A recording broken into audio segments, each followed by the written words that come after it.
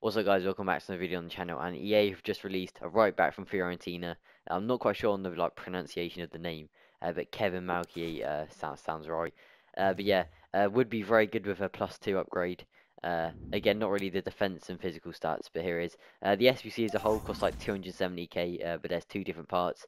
This part here costs 90k. I'll go through the names. We got Sirigu in goal. Right back we got Ilicic. Two centre backs we got Bonucci and Mandanda as our French player, as you do need one French player. And then at left back we got Acuna. Our two CDMs we got Brozovic and Fernando. Right mid we've got Hakimi. Left mid we've got Munain.